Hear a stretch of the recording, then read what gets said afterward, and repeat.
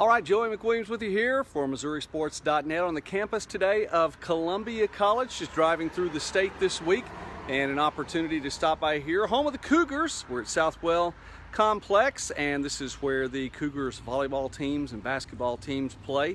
And this is actually the volleyball team number 4 on our MidwestSports.net preseason NAIA rankings. So it's a good place to come watch some volleyball a little bit later on as things are getting underway in September. Let's turn it around, take a look here at the campus. Esports building down the way, of course, Southwell Complex right here.